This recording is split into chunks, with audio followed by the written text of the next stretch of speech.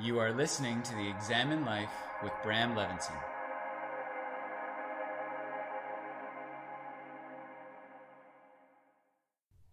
Okay, so I need to just let you in on the insanity of this moment. We are still in Greece. We're still here. We leave in a couple of days. And as I mentioned in the last podcast, the weather has been extremely, extremely windy, to the point where yesterday there were no ferries running between Athens and the islands and vice versa. So the wind has been very intense, and I mean, I love it. I feel like I'm just engulfed by the elements here, and I see the mythology of the wind gods and the sun god, and I'm very connected to the elements here in a way that I'm not connected at home, actually. I was discussing this with someone over the last couple of days, and it is very true that at home I live right next to Mount Royal, and yet I don't really feel connected to the elements there at all in the same way that I do here in Greece. It's a very different, primal, very bare and raw exposure to the elements here that really, really resonates with me. And so this wind hasn't been bothering me at all, except for wanting to sit down and record a podcast. I can't really do it in my room anymore because the sound of the wind may be lovely to hear in the background, but it is now rattling doors and rattling windows and shaking the building. And so the insanity has finally led me to my car rental, my rental car. I am sitting in my rental car in the parking area of the hotel. I've got the microphone, I've got my laptop, I am sitting here. This is commitment. And this just attests to how much I love doing this, how much I want to do this. This podcasting medium, it feels so good for me. It feels so natural. It's such a natural way to express myself, and it's like slipping into a warm bath. It's like putting on, the most perfect fitting glove. It just feels fantastic. And I needed to share with you. I wasn't going to pretend this wasn't happening. I mean, I am in my rental car. The wind is whipping around me, and this is where I get the best acoustics and the best sound for you all. The sacrifices I make for you all. Anyway, what I was doing this for, what I wanted to talk about or read to you is something that I wrote, I don't know how long ago, years and years ago. In Sanskrit, the word sutra or sutra means thread. And in the yoga teachings, we are exposed to the teachings of Patanjali, who is the man who wrote down the teachings of yoga for the first time. Before him, they were taught orally from teacher to disciple. And Patanjali wrote them down so that we could have them and study them and, apply them to our own lives. Years ago, I decided that I was going, there's so many versions of so many books that I had started that I never wrote. And at one point I thought I was going to write a book that was in the style of the sutras, the Patanjali's Yoga Sutras, and there are other sutras, there are the Shiva Sutras and so on and so forth. And I thought that very flippantly I would write something called the Brama Sutras. And obviously my name is Bram. Brahma is the name of the god of creation in Hinduism. And I wasn't going to spell it as Brahma. I was going to spell it as my name, Brahma, the Brahma Sutras, thinking that would be cute, a little bit arrogant, which is why I never did it. But I wrote 50 sutras, 50 points that I thought were worth getting down in the order that I thought they were worth, getting them down in. And what I wanted to do now is read to you the Brahma Sutras, because I think they're pretty accurate. And listen, take the whole title with a grain of salt. I obviously didn't go on to publish this book because I just thought, how arrogant would that be? But yet, I think it's kind of funny. The Brahma Sutras, here you go. The first sutra, number 1. These words are your call to presence, to attention, to this moment. Number 2. Transformation is the only constant. Everything will change from the greatest blessings bestowed upon us to the darkest moments we will survive. If it arises within your awareness, it is already in a state of transformation. Number 3. Actually, number 3A. This moment is more important than the ones that preceded it, and the ones that will follow it in this moment are more important. This is true for each moment, as with each passing second a new moment is. 3B. The present moment is your priority. What came before and what comes after must be secondary to the present moment in all moments. 4. Concentration on the present moment is a mindfulness practice. Mindfulness is the practice of working with our thoughts.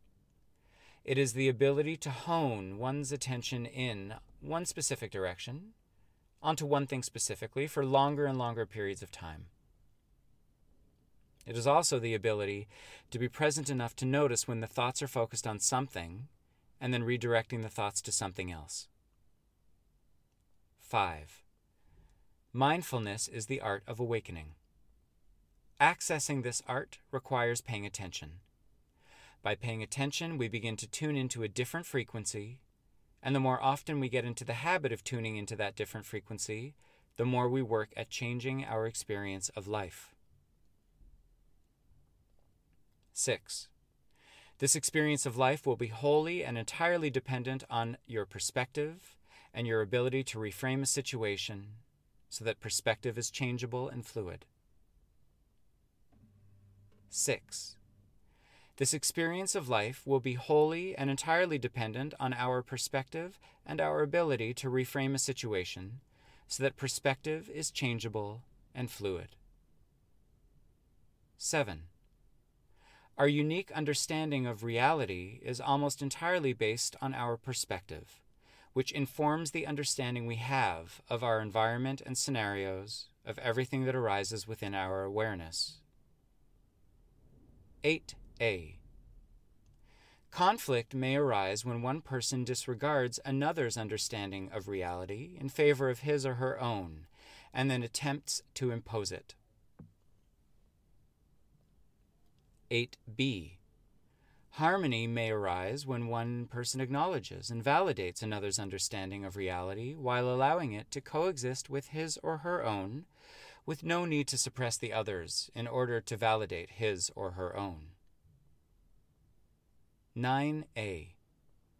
Self-conflict may arise when one person adheres to his or her understanding of reality instead of welcoming alternate perspectives. 9b. Self-harmony may arise when one person welcomes alternate perspectives that reveal the relativity of reality. 10a. The experience of life will be greatly influenced by the honesty and transparency with which we assess whether we naturally gravitate to conflict or harmony. 10b. We have a choice as to whether our time is spent in conflict or in harmony. 11. The human brain, untethered and undisciplined, leans towards the negative aspects of our understanding of events. 12. We ruminate over the fear we have of the negative outweighing the positive in our understanding of events, which takes us out of the present moment and propels us into the abstract, into what is not. 13. Mindfulness is the discipline that allows us to focus on the opposite of the negative, the opposite of what scares us, the opposite of conflict. 14. Mindfulness practices are most useful in moments of turmoil, of chaos, of emotional triggering. 15a. One key mindfulness practice is setting an intention to prioritize harmony over conflict, negative over positive. This is attention to intention. 15b. Intention must be prioritized over reaction in moments of turmoil, of chaos, of emotional triggering. 15c. Intention is a commitment. 15D. Intention sets the direction that we commit to move in, the path we commit to follow, the behaviors we agree to override that only serve to contribute to our suffering. 15E. Time spent without intention is time spent at the mercy of the meanderings of the mind. 15F. Time spent with intention is time spent closer to the energies of that which we wish to be in alignment with throughout this lifetime. 16. Setting an intention effectively and efficiently requires acceptance of what is. 17. Acceptance is the precursor for change. 18. One cannot efficiently move in the most meaningful direction without acceptance of what is and of what life has brought to our table. 19.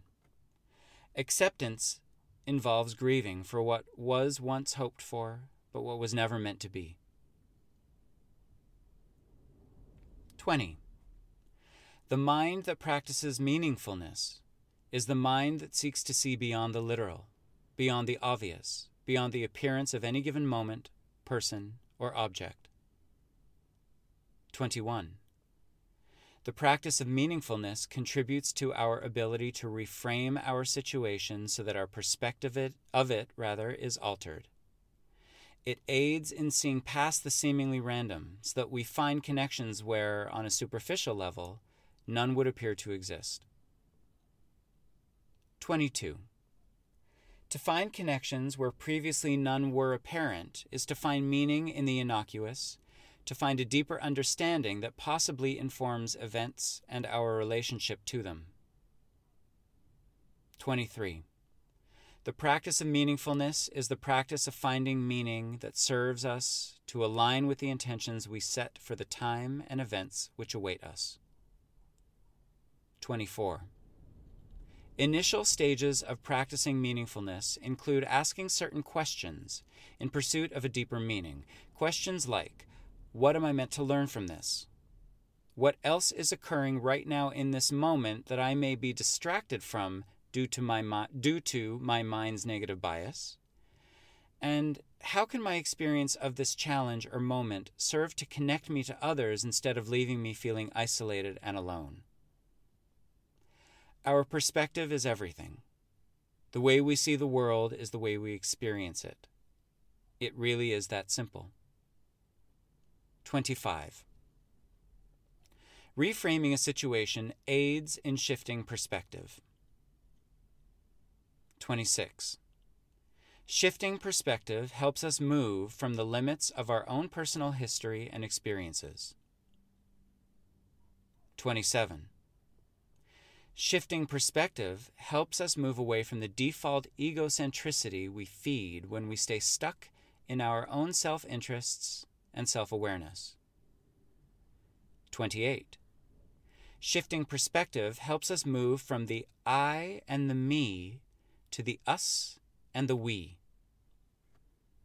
29. Shifting perspective helps us find the freedom to choose a different interpretation and understanding. 30. Shifting perspective may lead us to growth and transformation. 31. Shifting perspective may facilitate turning the negative into positive. 32. Shifting perspective contributes to practicing meaningfulness. 33. We must never forget the kindness bestowed upon us by another. 34. We must immediately forget the wrongdoing or hurt bestowed upon us by another. 35. The practice of gratitude is the practice of considering the blessings we are surrounded by.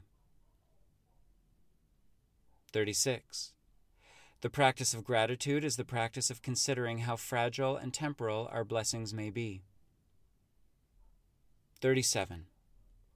The practice of gratitude is the practice of considering how, in this moment, suffering could be considerably heightened, and appreciating that it is not. 38. The loss of gratitude is a key factor in the destruction of the affiliations and partnerships we have. 39. The practice of compassion involves the consideration that all beings operate in the midst of hardship. 40. The practice of compassion involves prayer and action for the end of all suffering, for ourselves and for others. 41. The practice of fearing less involves repointing the mind from the potential of the negative to manifest to the potential of the positive to manifest. 42. Communication is the foundation for the healthiest and most positive of affiliations and relationships. 43. Your story is worth telling. 44. Your story is worth observing. 45. Observing the narrative of your life without personalization will bring clarity. 46. Observing the emotions, sensations, and thoughts elicited from observing your narrative will bring clarity. 47. Observing the emotions, sensations, and thoughts that arise within you in any and all circumstances, contexts, and environments will bring clarity. 48. You are the power of observation. 49. You are not what you observe. 50. There is just this, and it is perfect as it is. So I'm assuming that there was a lot in there to unpack, and I would suggest that you listen to this episode over and over and over again at different times and different moments of your life, moments of your day, moments of your week.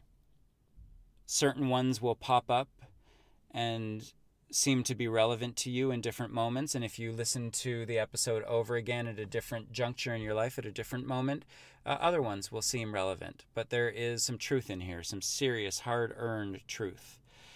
And so, give it a listen. See if any of it applies. Feel free to reach out and let me know which ones seem really, really resonating with you, and if there are some that just don't make sense at all. But, give it a listen and give it a think. And I'll see you later.